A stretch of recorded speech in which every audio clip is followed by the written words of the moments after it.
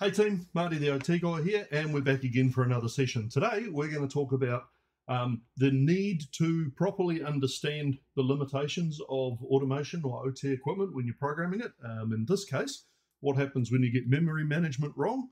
We're going to talk about what this device from our last episode, what it was for, and over here on the lab, I've got a really cool challenge for this month.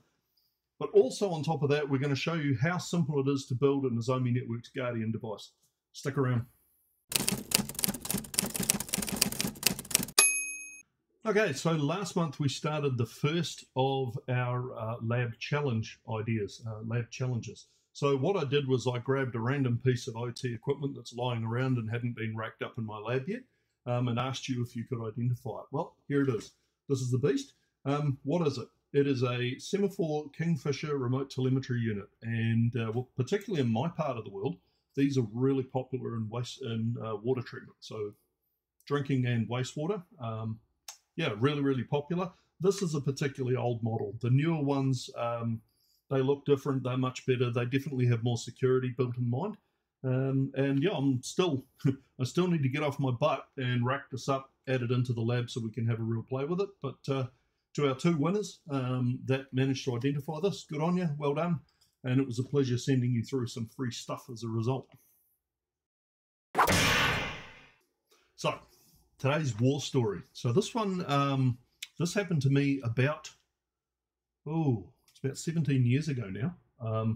I was working on a project in what's called a layered veneer lumber plant, or LVL plant. And if you haven't run into this stuff before, layered veneer lumber is it's an engineered wood product for making large beams used in buildings. Think plywood, but really big plywood. So to describe the process, at one end of the factory, you've got the peeler, which takes a log. It works like a pencil sharpener. It takes a log and it spins it and then inserts a blade and strips veneer off at about 1/8 of an inch, 3 millimeter, you might as well say. And it strips the veneer off. The veneer is cut, it is dried, and then it ends up at a place called the lay-up line, where they lay up the plywood. So if you're thinking normal, 3-ply, 9-ply, half-inch, whatever plywood, you've got a sheet, and then you put another sheet, and another sheet, another sheet, another sheet. You press it, and that's your plywood. LVL is a bit different, and on this particular line, it was a continuous production process, making a product that was 8 feet wide, so 2.4 meters wide, by up to 200 millimeters thick. So yeah, 8 to 10 inches thick, call it. And it just continually kept rolling 24/7. So the team just kept applying glue and slapping wood on, and the joins in the timber are staggered. So when they come to do a join, it's not like we just cut it off and start again. It's a staggered join. It's really quite cool to watch, actually. So when you've got that much plywood and you need to make sure that the glue sticks and how it all, that it holds together, you need something pretty cool to put that pressure on. So there were two devices. One was a cold press. So just after it had been glued, before it all had a chance to separate and cause problems, it would go into a press stage where heavy weight would come down on top, and it was purely just weight. It was about, I think there were 8 or 10, maybe 500 kg, possibly a ton, 1 ton plates that came down and just sat on top of the timber. And that would hold it for the 18 to 20 minutes that the next stage, which was the hot press, had to work. So in the hot press, this thing is 20 meters long, so 60 feet. 20 meters long, and you'd run 20 meters of timber in at once, and it would come down with big hydraulic pressure. I don't recall the pressure that they were exerting on the boards, but it was big. And then to add to it, each plate that pressed down had a microwave transmitter in it. Same as your microwave oven in the kitchen. It had a oversized magnetron, if you like. And each plate would push down, and then they would microwave the timber for 20 minutes to set the glue. And it's quite impressive. It came out probably at about 70 or 80 degrees Celsius, I suppose. It was quite hot, too hot to touch, but perfectly put together. Anyway, it comes out of the hot press, and then it comes to a crosscut saw. And this crosscut saw, you can imagine, 8 feet long, 10 inches thick, piece of wood comes out, and you stop it, you cut and then you want to cut a specific length depending on what the customer had ordered. Well, when the factory was delivered from its, when the production line rather was delivered from its factory where it was made, it had a tolerance on the crosscut saw of +10 -30 millimeters, which is not so much of a tolerance as much as an excuse as far as I'm concerned. If you're asking it to cut a length at 8 meters long, it could be anywhere between 8 meters and 10, 3/8 of an inch, a finger width, to long to 7.75 sort of short. It was insane. It could be anywhere up to just over an inch and 3/8 short. It's madness. So the customer asked me to re-engineer the control system and see if we could get tighter control. So we took a look at how this moved, and you've got this big saw. Sawblade's probably, it had to be, we'll call it the width of this screen, but it was a good 4 feet, 5 feet in diameter. It was big because it's got to cut easily through timber that's quite thick. Big saw. The saw traverses horizontally along a rack and pinion, and electric brakes on the motor that caused the traversing motion. There was a electromechanical brake. So we looked at it, we did some tests, and we found that if we fitted a rotary encoder to the device, we could improve its accuracy. We gave the customer, I think we gave them ±10 mil was the best guess without trying. And they took that. They were quite happy with that. So we went ahead and we installed all the gear, and we tested, and we found we actually got about ±3 millimeters. It was a fantastic project in that respect.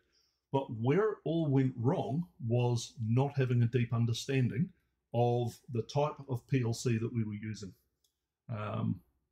That's where it went wrong, and that's where I learned how you turn a 4-foot or 5-foot circular saw blade into a shotgun. We'll come back to that shortly.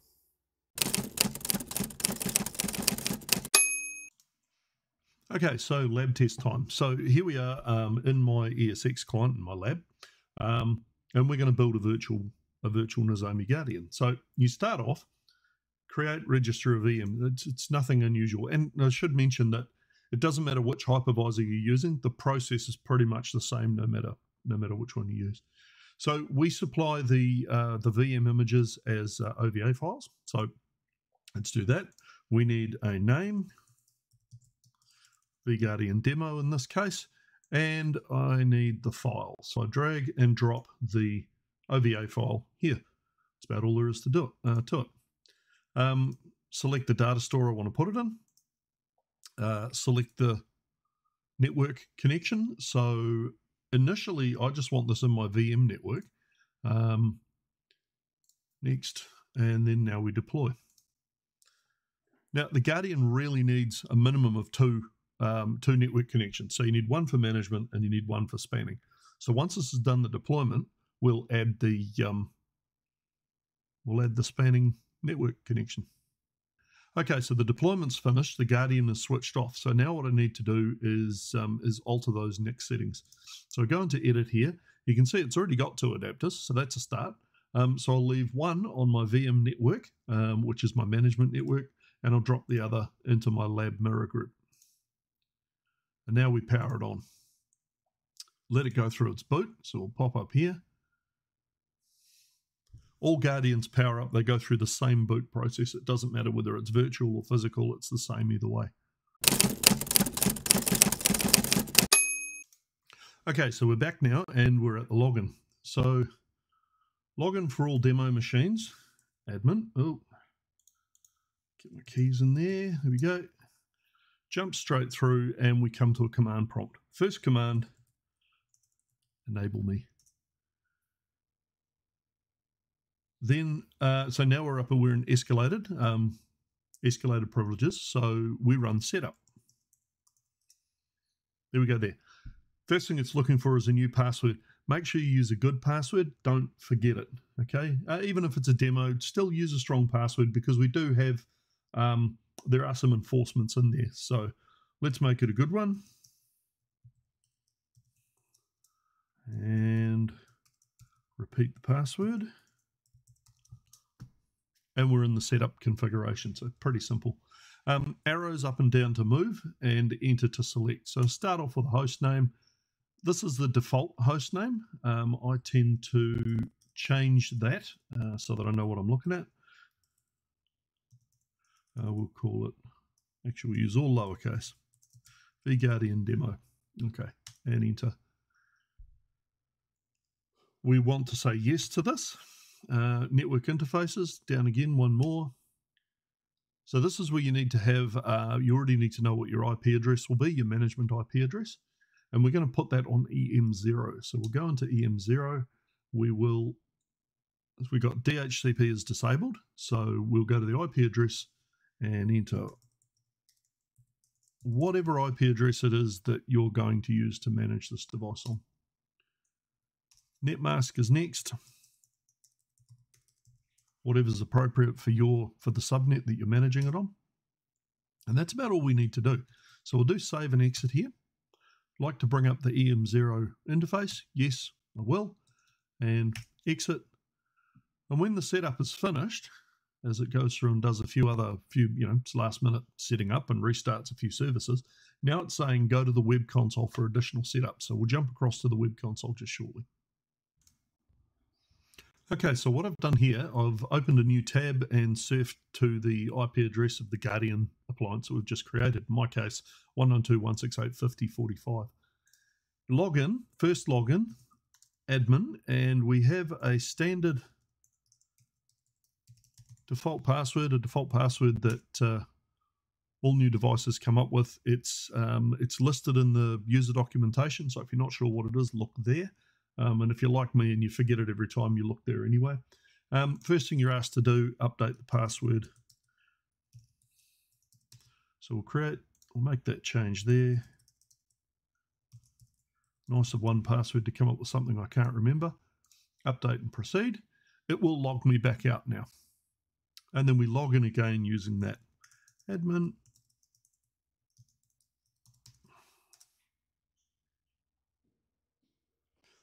And you'll see here I've got an unlicensed tag up.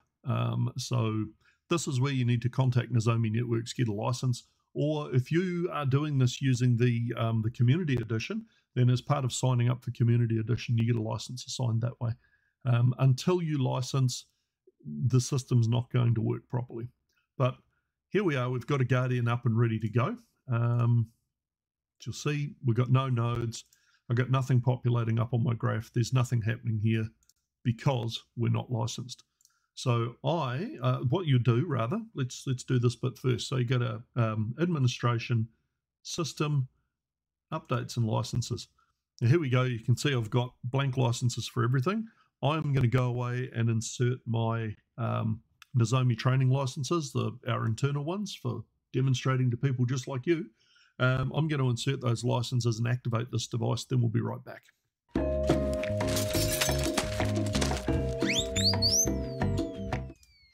Okay, so I've been away and I've found my licenses. So I'm copying the license. I come over here, base license, set new license. I've already pasted it, look at that. Paste it in, verify and apply, and let it go away and think about that. So that license is active. My next one, threat intelligence license. If you've purchased or you're testing Nozomi Networks appliances, we might have shared a threat intelligence license with you. So you copy that, paste, apply, threat intelligence is up. And let's see, I've also got asset intelligence here as well. Copy, asset intelligence, set new license, verify and apply. Okay, so it's telling us here we've got an error saying that it can't retrieve threat intelligence package version. It's because I haven't got it set up to connect to the outside world just yet. Let's come back to that. For the moment, let's see. Hey, look, now we've got some nodes and things. Check out our graph. Our graph is starting to populate. That's it. It really is that simple. That's it. Start to finish, we've set up a virtual Guardian. It doesn't get much easier than this. And if you're in an environment where you're using our Vantage product, where you can deploy virtual Guardians just like this as you need them, it's really, really handy for whether it's troubleshooting or whether it's, experimenting how new places to attach things in the network to get better visibility. It's either way, it's a good thing. yeah, this is a fantastic tool. Nozomi Networks Guardian, it's a great thing. Hey, I'm biased, right? I work here. But yeah, whether you're using a Guardian or you're using Community Edition, it's a good place to start from. Just remember, when you're using the Community Edition, it does have a lot of features that are disabled and removed from the full version of the product. So yeah, don't have the same expectations, but it's still a useful tool if you need it, and it's great for around home.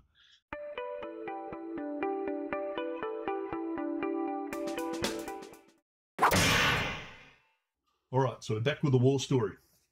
So part of the design of the system was we needed to build a recipe system where they could load, the customer, the factory users, could load in specified lengths of timber that they needed to cut off for a given shift or a run, and then they could just execute the appropriate recipe for whatever was coming out of the high-frequency press, out of the hot press.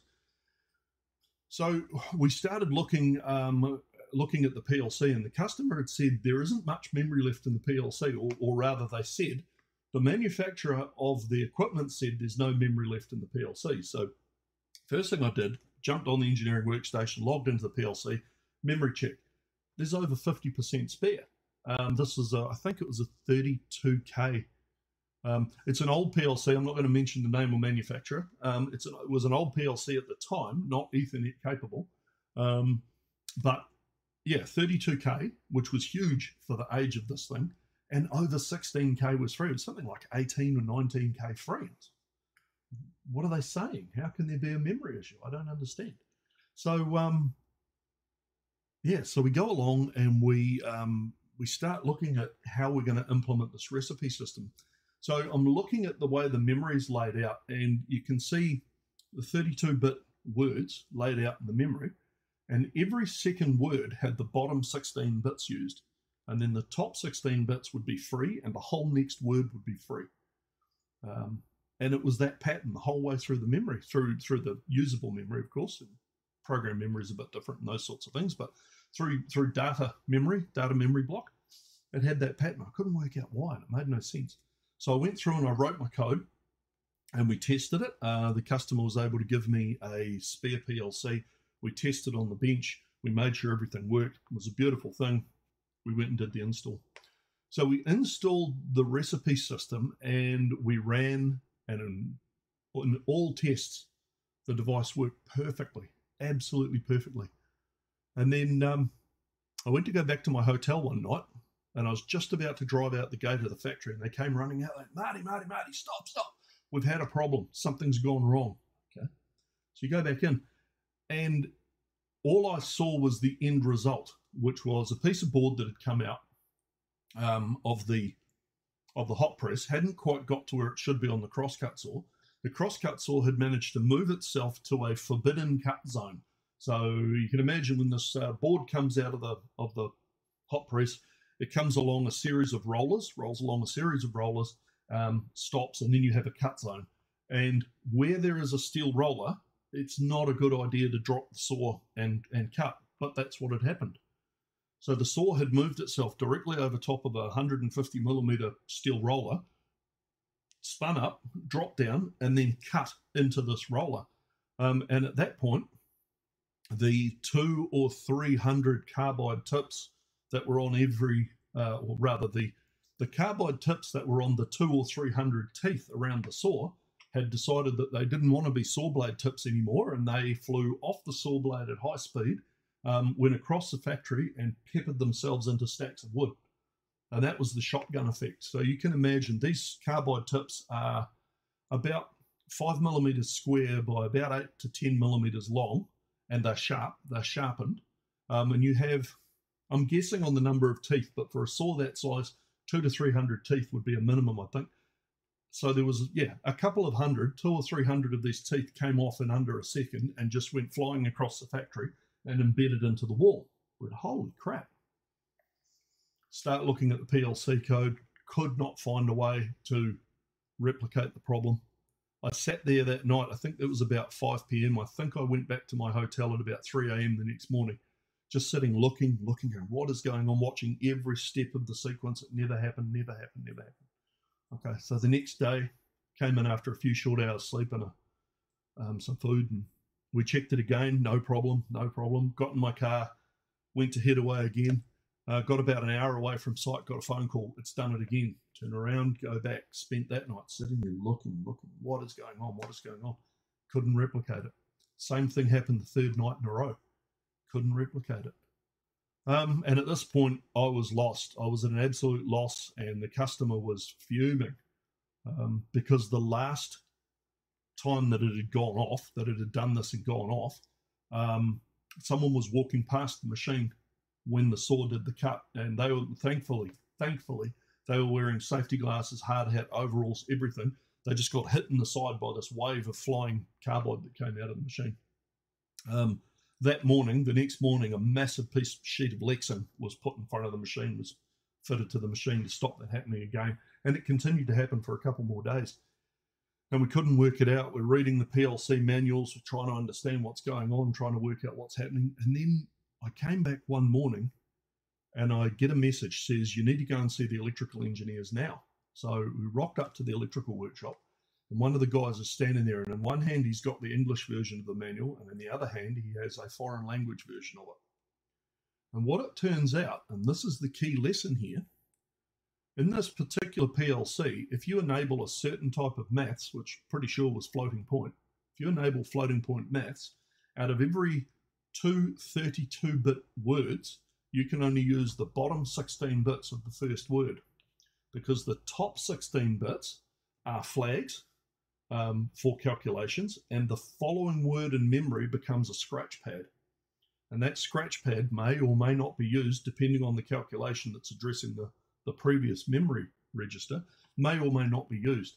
So we had, out of the probably 150 to 200 registers that I'd used, memory locations I've used, there was one memory location that when down at the layout line, they pressed a certain sequence of buttons and did a certain change in process to do with the layering. It triggered a calculation. The calculation triggered one of the bits in the upper 16-bit block, which started the saw, and then the following word was the set point that the saw was to move to. And this calculation from the other end of the machine would insert a value into that set point, which happened to line up perfectly with a 6-inch steel roller. So when they did this particular function on the machine and everything, all the ducts lined up at once, all the holes in the Swiss cheese were aligned, this saw would start spinning, it would move right over top of the 6-inch roller, drop down, cut through it, and shotgun everybody. And in the end, what we had to do was I had to go back and rework just about the whole project. I think we had promised the customer 40 recipe slots. And by the time we'd gone through and tested every possible combination of which memory we could use and which memory we couldn't, I think we wound up being able to give them 18 or maybe 20 at the most usable recipe slots. The moral of the story was this. The explanation about how that memory was mapped and used only existed in the foreign language version of the manual. It did not exist in the English language version. So it was only a sheer fluke that one of the electrical engineers spoke this particular, or could read and write this particular language, and was able to read that manual and compare word for word against the English one and find the difference. That's how we solved the problem. So the message there is, there can be some very strange and unusual capabilities or functions within some of this gear. And this this isn't an unknown brand. This wasn't some backyard homemade PLC. This is a major manufacturer. But yeah, that was one hell of a learning curve. And thankfully, the guy who got hit in the side with the flying carbide tips, he had a couple of scratches on one cheek. His hard hat had a few dings, and he had a couple of tears in his overalls, and that was all. But that was one scary moment.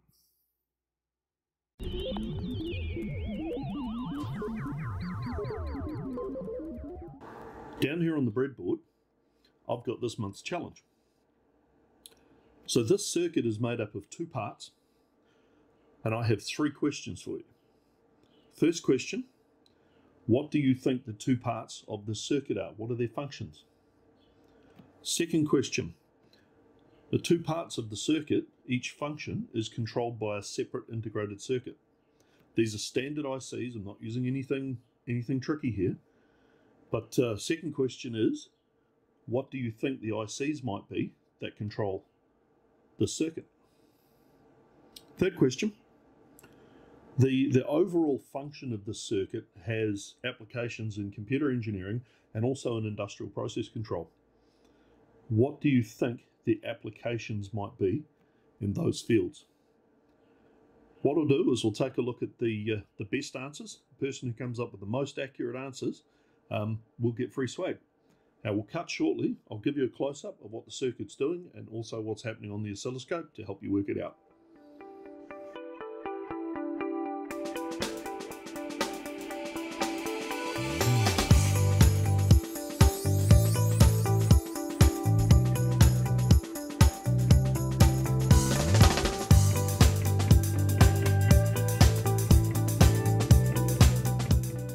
Hey, it's Marty here.